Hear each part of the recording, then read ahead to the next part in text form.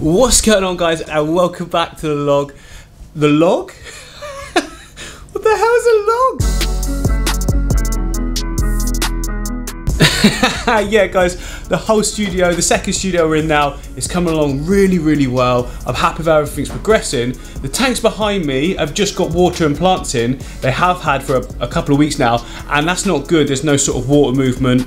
The plants aren't in any sort of substrates, so there's no beneficial bacteria. There is obviously a small amount colonising on the plants, but not enough. The water's becoming stagnant. Now my filters have finally arrived, so I can now get them kitted out properly with some filters in them, some soil on the bottom, get those plants with some roots going into the bottom, and just have some extra setups for some fish, because I've got some more coming. And you can see here, guys, look, so the stagnant water is causing, you know, a little bit of algae to be coming on the leaves. Now this is the type of stuff that you could literally swish off with, swish or swoosh, you know what I mean, dip it in a bucket, rub it with your finger, it'll all come off. But look at this Altanamphra, is that the Rosenvig? Yeah, it's coming up the top. That has grown so quickly, really good. All of these will be going in setups at some point, but at the moment they're just in here as storage, and it has worked really well. It's only at this point after several weeks now. Look, you can see I actually drained some of this, but and then I stopped because I thought, well, I should explain what I'm actually doing. But you can see it's getting to that point now where everything needs refreshing. So drain all the water out, put all the plants in a tub, clean the tanks out with a wipe down, not like properly clean, no bleach, nothing like that. And then just fill them back up again and put them back in with the filtration, and that should keep them looking really good, because obviously these are exactly the same tanks, but they've got the filtration and we don't get algae. But what we do get is super cute little crystal red shrimpies, and just doing all their little lovely job. Look at these ones down here. Where's the beastie ones? There we go, look, back filter right at the back there. Those are massive. They look as big as the ones close up, but that's something called perspective. They are absolutely huge. Okay, there we go. So you can see that I'm just filling up this tank, and I've just put like a couple of scoops of aqua soil in the bottom, fill it up with water, then we can just add our sponges in straight away and use some. I'm going to squeeze these ones out into the water, so that means it's into. I should probably turn that off, shouldn't I? Whoop.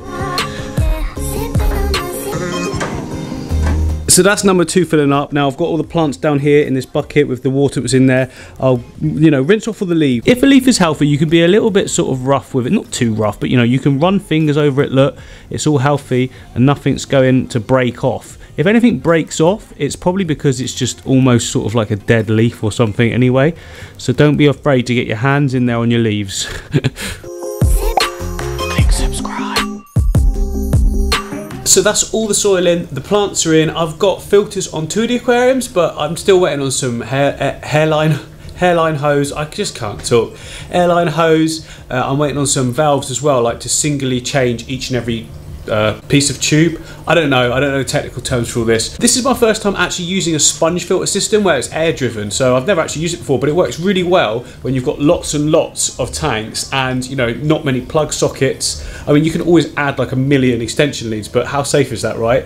With what I've currently got here, I've got 4 plugs on the lights, and I've got 1 plug then on for the air driven air pump for the filters. Well, we got there in the end. I managed to get that out. Congratulations.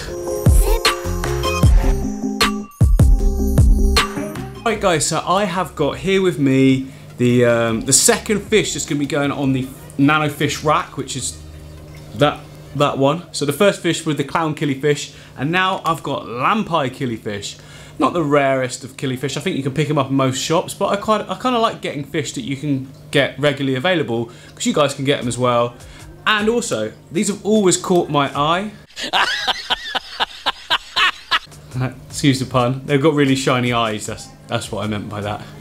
It's not even a pun, is it? It's just some. Anyway, right, I want to do a cool scape for them. I think the idea behind any fish you see with sort of neon-y parts to them is because they are kind of from like darker waters. Therefore, the eyes glisten. They catch the attention of the male, females for sexing, basically. I guess that's my guess.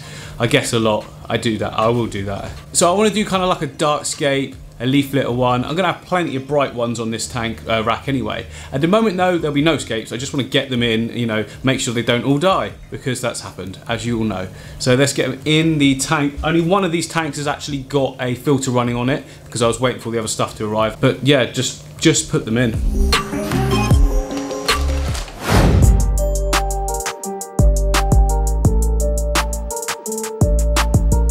And then over at the Betta Sorority Aquarium, things are actually doing really well. The cleanup crew that I had last time is really taking effect. I mean, there's still some algae about. It's going to take time for everything sort of settles in perfectly. But for now, it's doing the job and we're winning. I also raised the light because it was, you know, probably that was the cause really of the algae boom. To get algae in your tank within a few days of all fresh water going in, it has to be that the light's too intense. So hopefully the stuff we've done now can actually stop that, especially with the floating plants. You know, they pull tons of nutrients out of the water column because they're not in soil, are they? So the only place they can get their nutrients from is the water column. Now, another thing everyone was a bit concerned about was the stress stripes on the female bettas. Now, this is something I'd never actually heard of. I think I found the reason why we're seeing them. So I don't really tend to see them until I come up to the tank. For instance, when I'm stood back, and I've done this off camera just to observe, they go away, they don't have these stress stripes. But when I come up to the tank with this big sort of reflective lens and pointing at it, the betta fish, they know that I'm there straight away. They're very clever, these fish.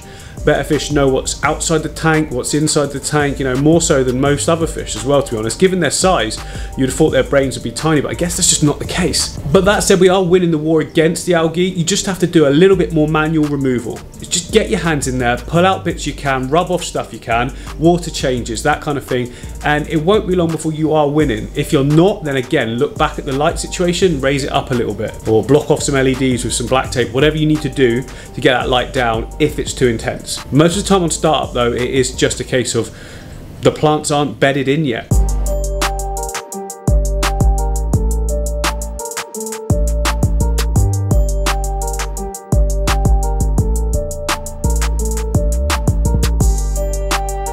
So the fishes are now acclimated. Let's get these bad boys in that tank.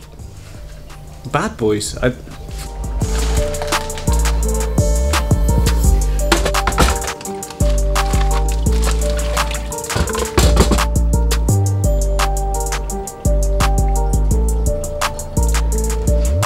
Okay, they're in. They're looking really good. Their eyes actually are a lot sort of brighter than I thought they would be straight away. You know, they've just come out of the bag, been moved around. There's going to be some stress levels there, but they look really good against that dark substrate, didn't they? And also against the dark greens of, say, the moss balls and the Java fern at the back there. Oh, by the way, something coming soon for those moss balls. But yeah, this is just their temporary sort of tank. Well, it will be their tank, but I'll have a much better scape set up for them.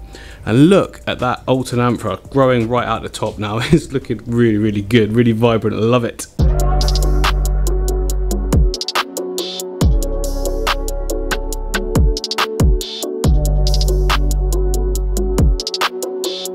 So those guys are looking great, and we really are starting to build up our collection now. There's 2 nano fish. What other nano fish would you guys like to see on this racking system here? I've got a few in mind. I really want those green green resporas. You know, like they're tiny and they're like lime green. They're so cool. Lime green is my favorite color, by the way, as you probably guessed from the logo of the channel.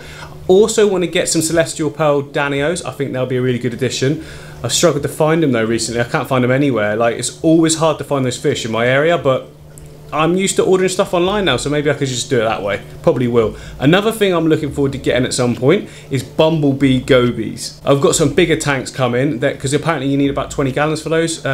I'm not sure why, they're tiny, but you know, if that's what you need, that's what you need. I actually went online the other day, was looking through the list of the fish. I nearly bought about 20 different species, but I just had to rein myself back in. Not yet, get more set up first. And all of that is coming. You'll see in the next vlog video anyway. So I'm back over at the Discus tank, guys. It's early in the morning, the lights have only just come on, but good news. So all of the blue-green algae that we were seeing on the bottom substrate here, or decorative sand, that is all now completely gone, which is awesome. Now, I said to you guys in the previous video that I was going to separate the pair and put them in another tank. Well, I'm definitely going to do that. So many of you in the comments were saying that I need to have white background, white sponges for optimum success. Not disputing that at all, but you've got to remember that I'm a hobbyist and I want to enjoy my aquariums as much as like any potential breeding. So what I'm going to do is do a really cool little black waterscape, little bit of wood in it, you know, just black background, and if it happens, it happens. If it doesn't, it doesn't. That way I can just enjoy the hobby how I want to enjoy it. I'm not saying that's the best method. I know it's probably not, because otherwise breeders would be doing it. But in a previous video, I actually had a comment from someone who's been breeding discus for 35 years, and they said they had better success in a slightly bigger tank that was planted than in a system that was smaller with the white background and everything like that. So it just goes to show there isn't one hard fast rule, is there? So I'm going to try it this way, and hopefully we get some babies out of it and we can just enjoy the tank as well and the pair. But ultimately though, it's going to yield better success than the current situation, and we can really enjoy this discus pair moving forward. Well, that is it for this one, guys. If you haven't already, click the like, click the subscribe button, and I will see you on the next one. Where am I going?